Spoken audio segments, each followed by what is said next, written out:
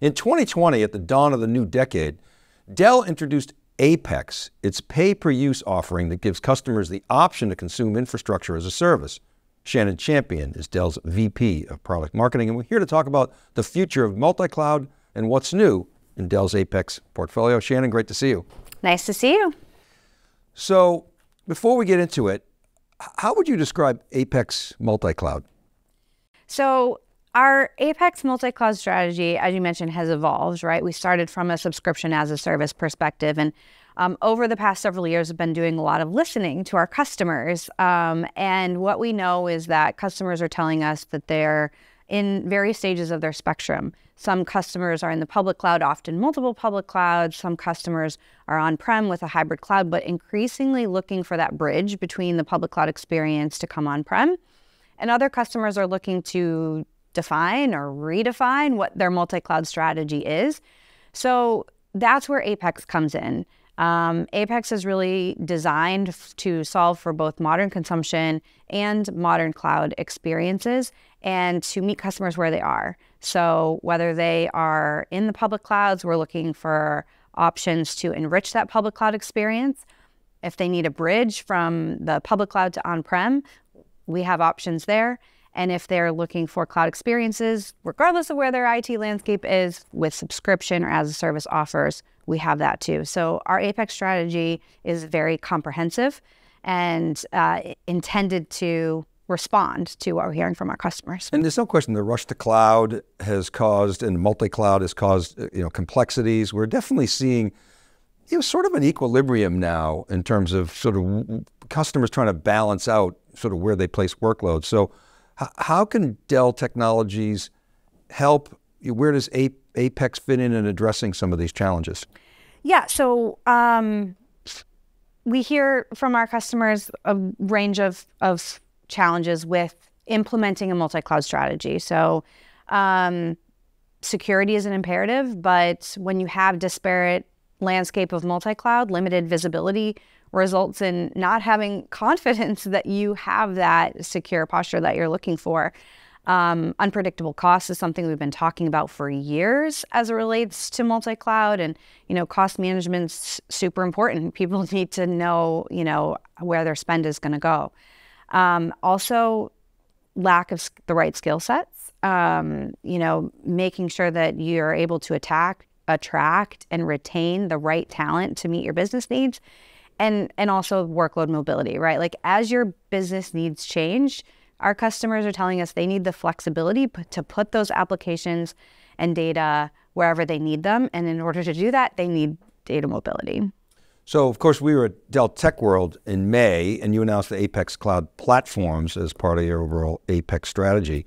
Can you, just for the audience, summarize what was announced and what's new? Any updates? Sure.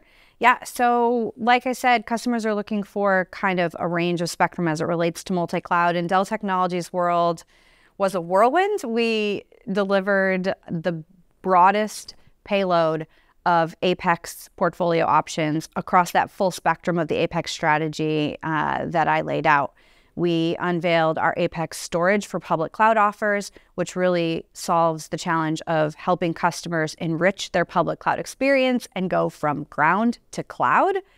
We unveiled new subscription and as a service options for customers. And we also unveiled our Apex Cloud Platform, a brand new category, new family in the Apex portfolio, specifically to solve for that cloud to ground experience and helping extend the cloud operating environment that our customers choose and that experience and bring that on-prem. So what are Apex Cloud Platforms, and what exactly do you mean by cloud to ground? So Apex Cloud Platforms are turnkey on-prem infrastructure platforms that are designed to deliver that multi-cloud by design approach, right? To extend the cloud ecosystem of our customers' choice to the data center or their edge locations. And they're designed with simplicity in mind. They're built collaboratively with our ecosystem partners, and currently that's Microsoft, Red Hat, and VMware. And importantly, these platforms are leveraging Dell's unique proven IP in a range of areas. One is from our HCI portfolio, we built a best-in-class integration software, and we're leveraging the IP from that, combined with our proven enterprise-class software-defined storage, together with our PowerEdge next-generation infrastructure platform, all together in what we're referring to as a new generation of infrastructure to solve for multi-cloud on-prem. Okay, new generation. Can you maybe double click on that? What do you mean by new generation? A lot of times people talk about next generation, you're calling it new generation. Add some color to that if you could. Sure, and I think an easy place to start is to think about something that people know, right? People know HCI. HCI is known for simplicity. Dell has been a leader in this space for years. We have delivered a differentiated experience with our software-driven innovation in that space. So higher levels of integration, automation, lifecycle management, that's what people love about VxRail. But that was designed specifically with one partner stack in mind, VMware's. And what the Apex Cloud platforms are about are designing for those same differentiated outcomes, but with more consistency and control regardless of the partner stack that our customers are choosing. So we're giving them that commonality and consistency, which gives them the flexibility, has a range of benefits in terms of operational savings, and really drives consistency. To what extent are you working, Shannon, with in conjunction with partners? Is this product work? Does it include engineering? What does it entail? Yeah, so I mentioned Microsoft, Red Hat, and VMware are current partnerships for Apex Cloud platforms. These are not new partners to Dell. We've been working with these partners for decades to deliver value for our customers. But what's different here is the level of partnership required to pack in as much value as we are in these Apex Cloud platforms with those partners, not just from a product and engineering perspective, but all parts of go-to-market. So we're working with these partners to align in the field and how we show up together for our joint customers. We are working together with our channel partners to help them understand the value of our partnership and enable them to be a route to market for these. So it's across the board. But one example, specifically on the product and engineering side, I mentioned the HCI integration software.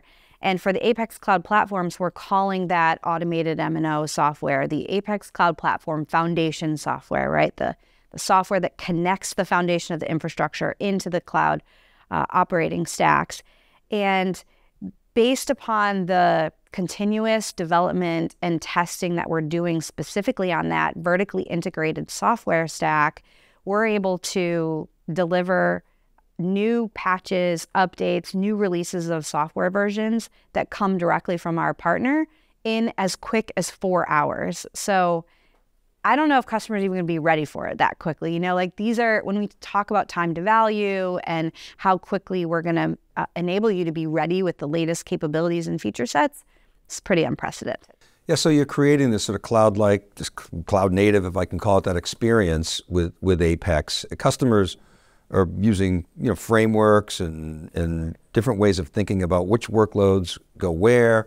What are some of the use cases that you're seeing with Apex? Is it sort of the more mission critical stuff that we've always known on-prem? Is it actually seeping into some new innovation? What are the use cases that you're seeing? We're seeing customers really think about how they might use the Apex Cloud platforms in 3 different kind of bigger buckets. One is just simplifying multi-cloud operations. I say just, but like that's a big task, right? So we've been talking about that. Customers want to utilize multiple public clouds. They want their clouds to be on-prem, but they want those experiences to be common and simple and with data mobility and work everywhere. So that's one use case for customers. The second is really accelerating application delivery, right? So more and more organizations are looking to adopt that modern containerized application approach using Kubernetes. It's complex. So, when you have something like the Apex Cloud platform that can bring together VMs and containers in a single platform, support a range of Kubernetes distributions, whether it's Azure Kubernetes Stack or it's Red Hat OpenShift, and provide commonality that I talked about across these, there's a lot of value and helps our customers go faster to deliver the application. So that's the second kind of use case. And the third would be really generally optimizing workload placement, right? Like having a tool that's at their disposal when their business needs change and evolve based upon cost or performance or security or compliance requirements. As those ebb and flow, they have the ability to put their workloads in the right place. Well, we're big on the common experience across clouds, especially, given the mandate for greater business resilience. People certainly during the pandemic, were forced to rethink the way that they're able to respond to different market conditions.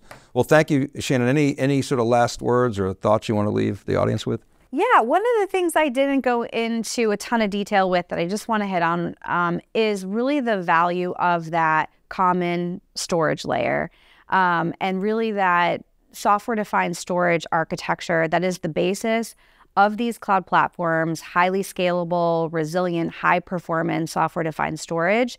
And that being a common element across these platforms makes it easier for migrations and all of that. But it's also the same storage architecture that we're putting in the public cloud. So that's helping to enable that mobility. So it's a key element of this. I just wanted to emphasize that. But overall, for the Apex Cloud Platform family, we're ready. We are excited and starting today, we will be offering these to customers. So we're just really excited to see how this revolutionizes multi-cloud for them in a new way. Well, it's exciting to see it come together. I remember, Project Alpine, it turns into the common storage layer, CSL, actually project turns into product. So congratulations on that execution and thanks for your time. Thank you very much. Okay, now it's time to hear more about the first offer to market, the Apex Cloud Platform for Microsoft Azure. So stay with us. Dean Perrone, who's Partner Director from Microsoft, joins our Caitlin Gordon. She's the VP of Product Management at Dell, to dig into all the new features and explain why this is the first offer in the new Premier Solutions from Microsoft Azure Stack, HCI. My colleague, analyst Rob Strechay, hosts this next segment. Over to you, Rob.